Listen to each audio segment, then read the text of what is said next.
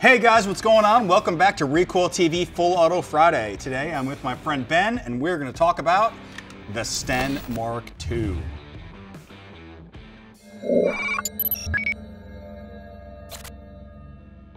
Now, this guy you probably remember from a lot of World War II movies. It has been used in every conflict since 1941 to present day, because between 1941 and 1945 they made about 4 million of these things. So, you know a little bit about this, Ben, so why don't you bring it down? Well, I know that Shepard and Turpin and Enfield is what that stands for. And that's why it's called Sten. And then Enfield somehow gets 2 letters. I don't understand that for the life of me. They were a major manufacturer. Whatever. They stole 2 letters. So in World War I, it became readily apparent that we needed like more submachine guns for close quarters battle. And you have to think about it when, you know, they have bolt action rifles. You can maybe get 15, 20 rounds a minute if you're really hauling. And they're that big. Yeah. So do you want to use one of those in the house? No, I want that. You want to use one of these guys. Now, these were super crudely made, more than 10 manufacturers up until 1945 alone. And I like to say this looks like a high school welding project if the kid got like a C-. Yeah, I would say he might have passed. Yeah. So super minimalistic, as you can see, has this grip here. Now, what you want to do, like your first impulse when you shoot this, is to grab the magazine, and frankly, that's just a good way to get a malfunction. Once again, a little bit of slop in that magazine when you touch it. The quality levels of these were super variable, and to top it off, it only shoots about 500 to 600 rounds per minute. So when you want to grab it either by this shoulder thing that goes up, the heat shield, or put your hand right here. But watch your fingers, because that moves. Oh yeah. So simple, stupid blowback operation, but it is a classic.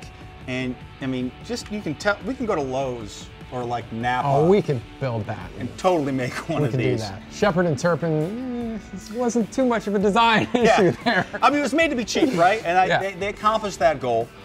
And it's full auto only, big, ugly ejector. Our particular model here doesn't even have a front sight, and it's not going to make much of a difference. No, it isn't, because that can go in between those 2 protective leaves of the non-existent front sight.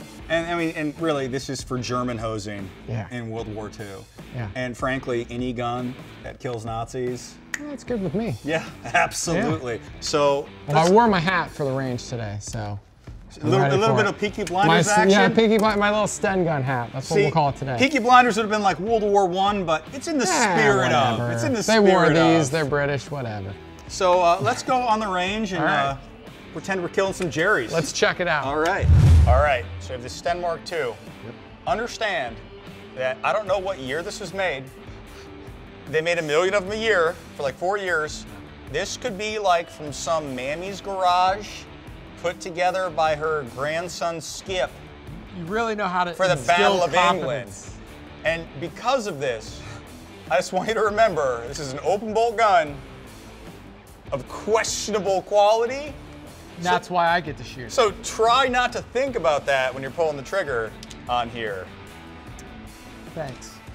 And so I'm gonna go ahead and just drop take your janky safety off. And then I'm going to put your mag in when it's safely pointed down range. We're going to do it this way. Okay. But remember, don't hold on to that mag because you'll just make it jam.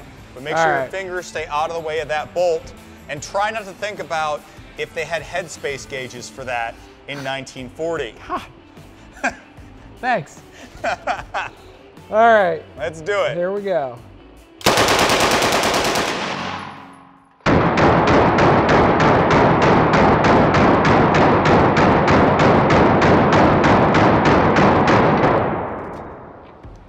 Pretty slow rate of fire. Very slow rate of fire.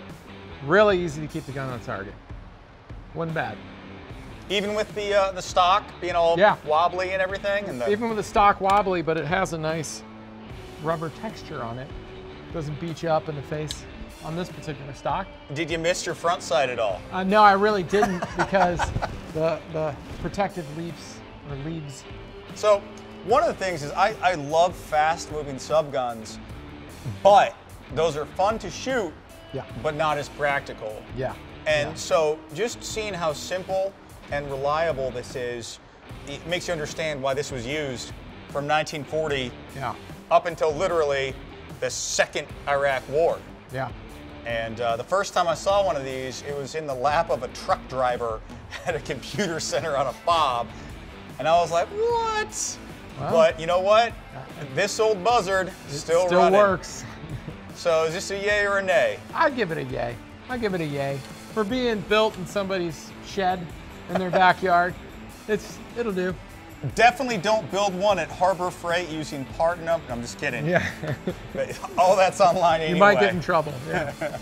All right, so join us next time when we'll make him shoot something else not Italian. There you go.